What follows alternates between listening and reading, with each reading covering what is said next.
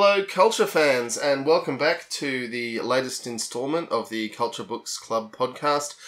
We are doing Chapter 3 of Consider Phlebas, Clear Air Turbulence. My name is John, and I'm joined in the pod by... Sheridan! Hello, Sheridan. How are you tonight? I'm good. And so can I just, before we start, they're naming the chapters after the ships, right? Not always. First chapter was just the planet. So they're naming the chapters after the settings so far. Okay. Yes. Clear Air Turbulence. Bit of a spoiler there. We haven't got to that. Anyway, I just wanted to thank everyone, and there's quite a lot of you who have been really enthusiastically downloading this podcast as each episode becomes available. And we're hoping you can just hang on. The pace is going to be roughly one a week. For various reasons involving us having lives and also letting, you folks have lives too. Okay, Sheridan, so... Catch us up on the story so far. You got 30 seconds. Okay, so there's a war in space, but it's not a star war. And there's a mind of a civilization called the Culture, and it's trapped on a planet of the dead called Shah's World. And there's a shapeshifter called Horza, who's working for the other side in the war called the Idirans. And he's been sent to get them, and there's been a battle in space, and Horza's been cut loose in his spacesuit into the galaxy, and bing, bing, bing, there we go. God, was that 30 seconds? Yes. I don't think I can do the chapter in the same amount of time. Oh, you better try. Okay. So that's roughly where we're up to. So Horza's in a spacesuit, having had his ship blown out from under him. He's had a rough day. He was rescued from a sewer cell as he was about to drown. Yeah. And, and he keeps having to talk to this Belvedere woman. He seemed to get a bit of a rest, though, on the Idirian. Did he? I mean, he got time to have a shower and eat some food. Just a little rest. And then he was literally thrown out into space as his ship got blown up around him. And now something is coming closer. And so now we hit what's happening in this chapter. Sheridan, can you recap us in 30 seconds? Okay, so Horza has been thrown out into space, and something comes for him and it knocks him out, and then he wakes up naked on a table, and they're talking Moraine, which is the culture language, and they think he's dead, and then he realises there's mercenaries, and he basically asks him for a chance to survive, and so then he gets into a fight with a long-armed man called Yalson, and he meets the little hottie called Yalson, who seems to have a better voice than a body.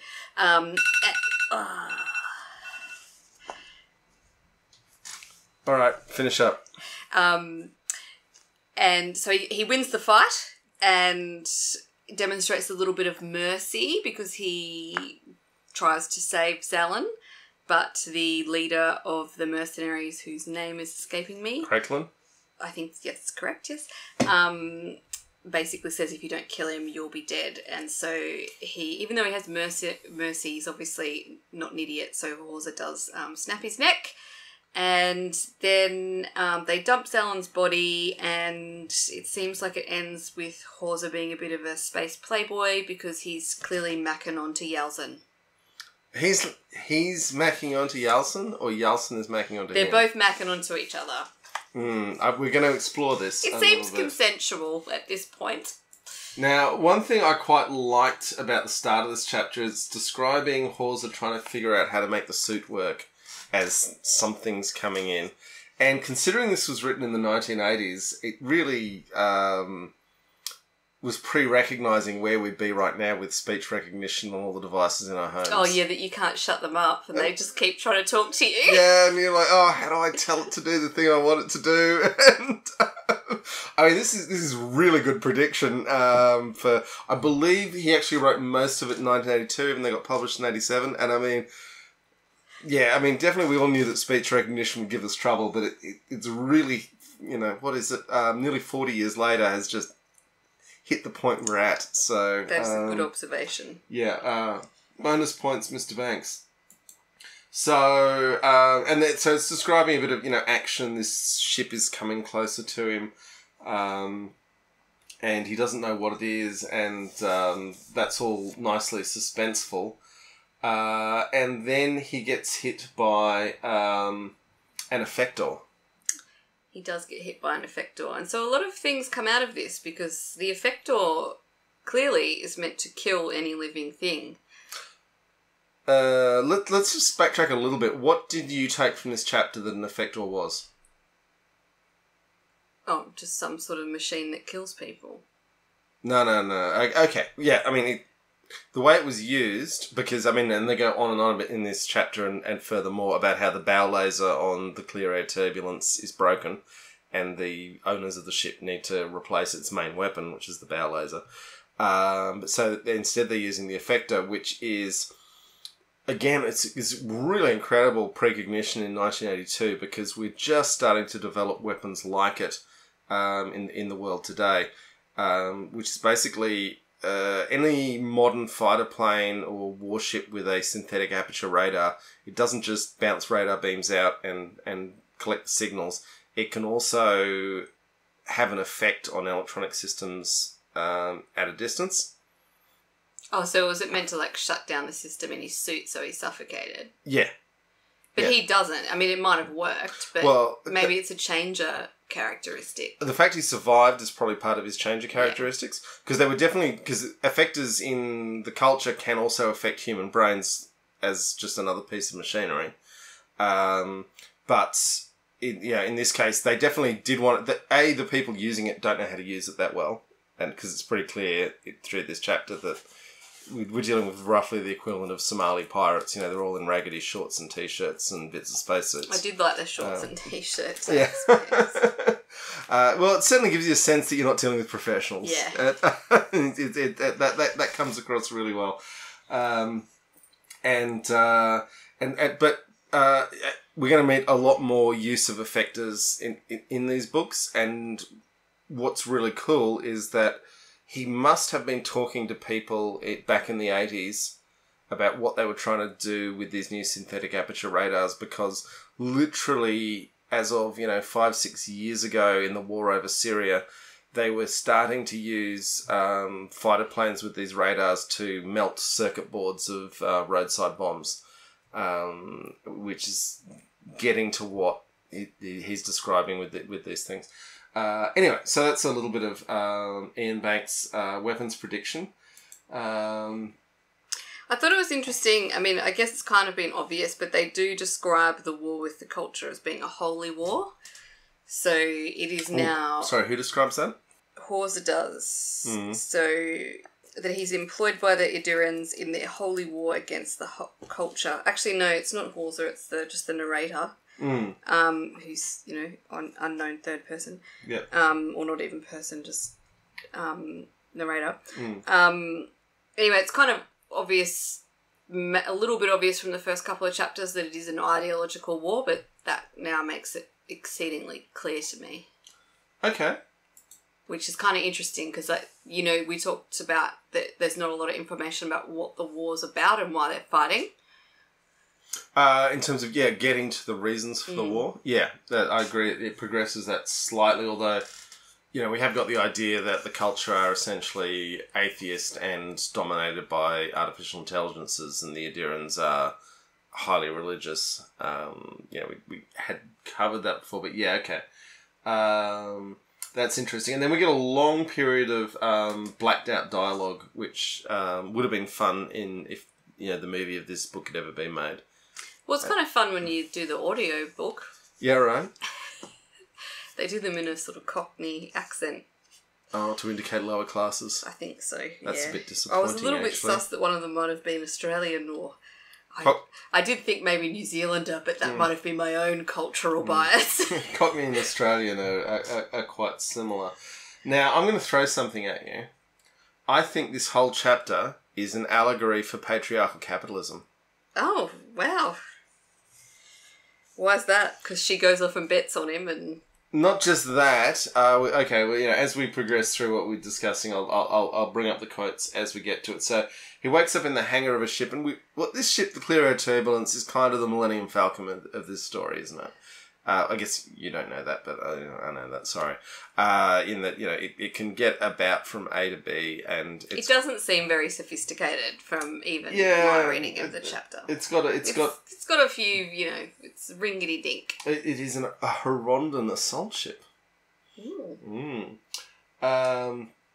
So you got Horza waking up, and the big reason I keep thinking this is actually an allegory for patriarchal capitalism is Craiglin has a name, who's the leader of the Free Company, which is just a word for a gang of mercenaries, / pirates / looters / we're talking scavengers on the end of civilization here. Keeps getting referred to as the man as well as Craiglin. That's true, yes. Yes, so I think that's our first hint. And, then we get introduced to Zalon, who... It sounds kind of cool. I mean, he's very youthful. But he's a silver-haired youth. Yeah, But then I was like, is that like that phase, how like young girls just started dyeing their hair grey? Or young women, I should say. Yeah. There is a description of the hair being so silver that it was reflecting lights, though. So we're not just talking... It seems a bit cool, yeah. We're not just talking grey. We're talking, jazzy, cyberpunk hair here. And he has non-retractable genitals. Which, it's what most of us live with. So Horza kicks him in the nuts. And long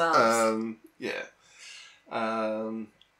And you have this is where I think it's an allegory for patriarchal capitalism, because Horza starts pleading, so at least give me a chance. You're mercenaries, let me join. All I'm asking for a chance. And the captain's like, nah, we've only got room for one in, one out. There's scarcity here, and I think that's a part of. Where's the patriarchal element coming the man.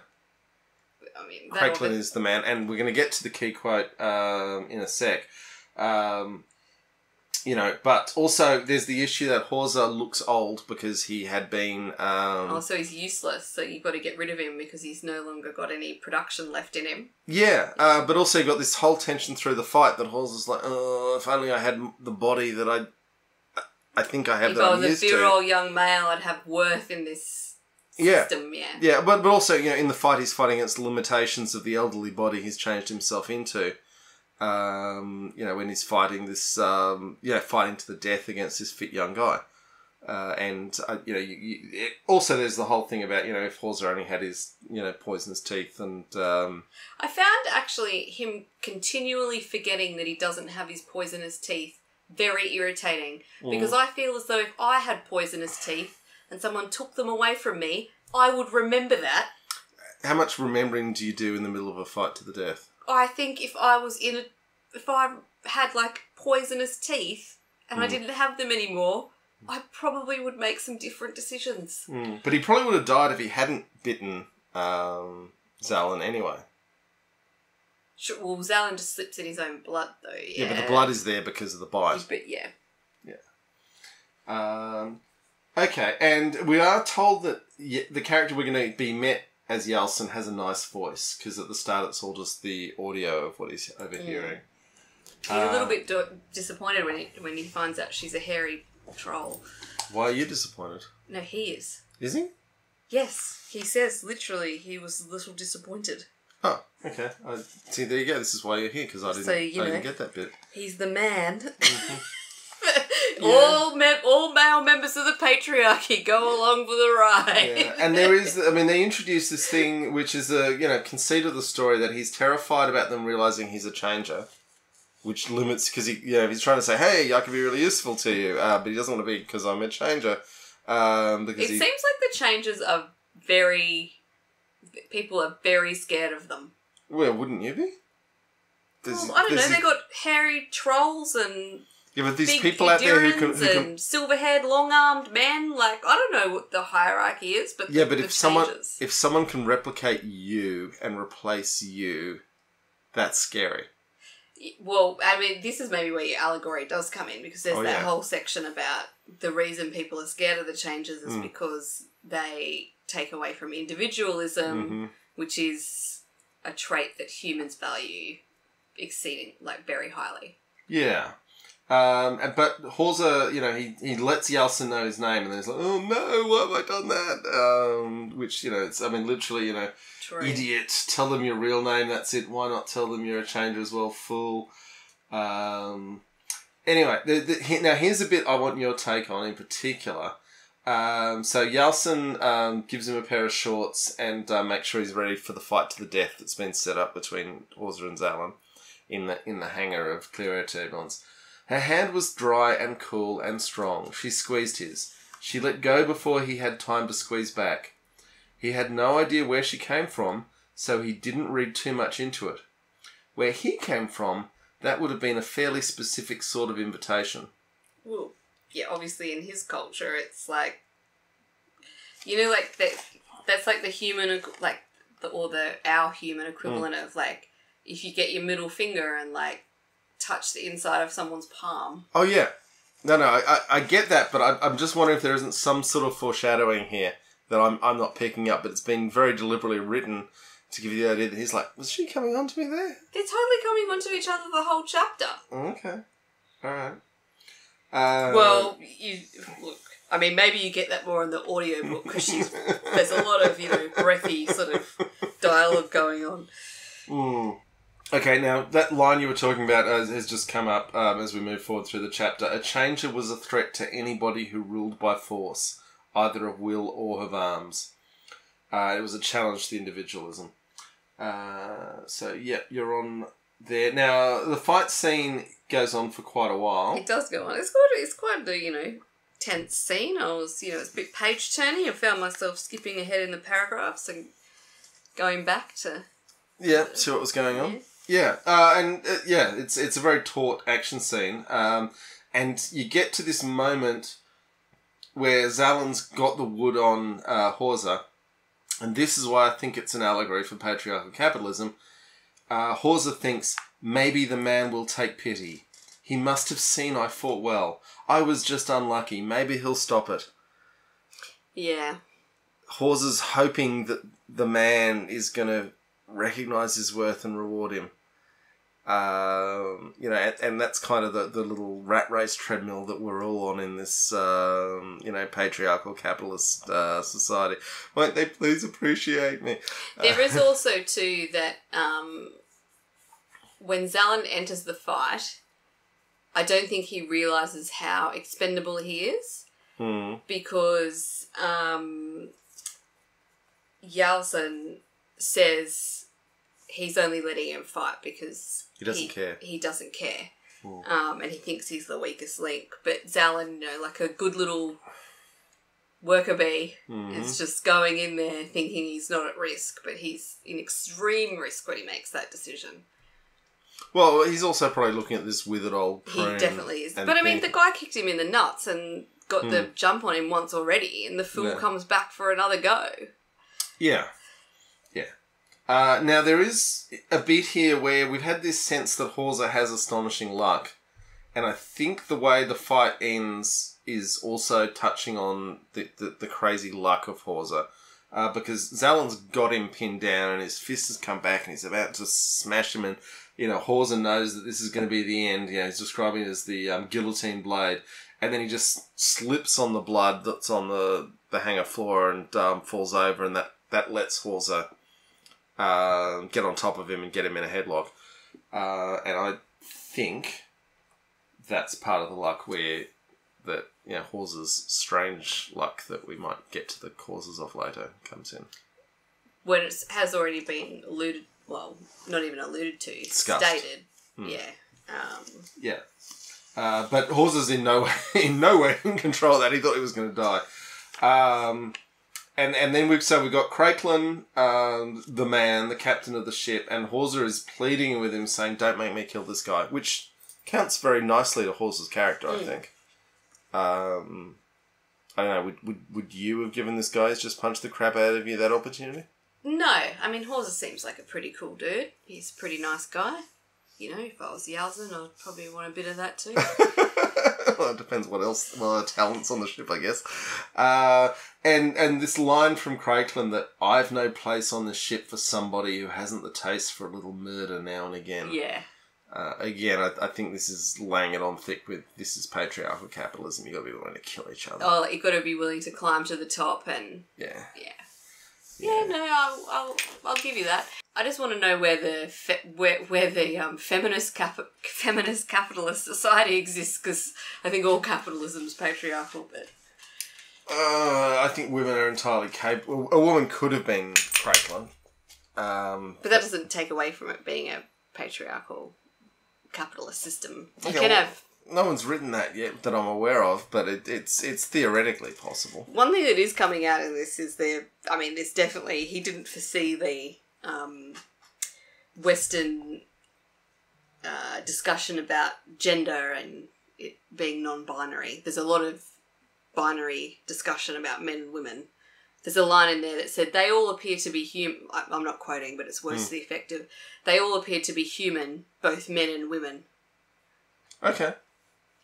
And there does seem to be in his writing, characters are very clearly placed in a male-female gender role. I mean, I find that an interesting observation because as we move through these books, we're going to hit something that's extremely progressive for its time in terms of gender and society. Well, don't tell me. Don't spoil it. No. Don't want to spoil it. Sure. Anyway, so what did you think of Yalson and Horza's interaction after the fight? Well, I mean, she's pretty happy. She's won some money. Well, but she chose to bet on him. She did, yes. Yes, and all she was seeing was this old dude who'd been knocked out by an effector and... yeah, but clearly when he gets Zalin in the nuts, people must... A smart person would be going, there's something going on here.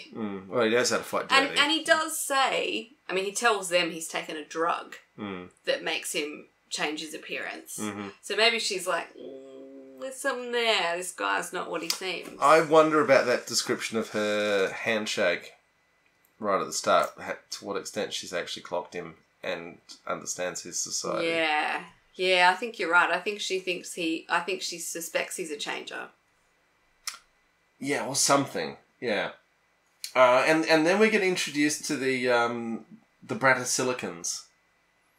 Yeah. I don't know what to make of these clones. Yeah, a group of 3, a clone group that's paranoid. And apparently this is rare because, Yalson says, we must be the only free company with a clone group that's paranoid. And then they're like, don't listen to her.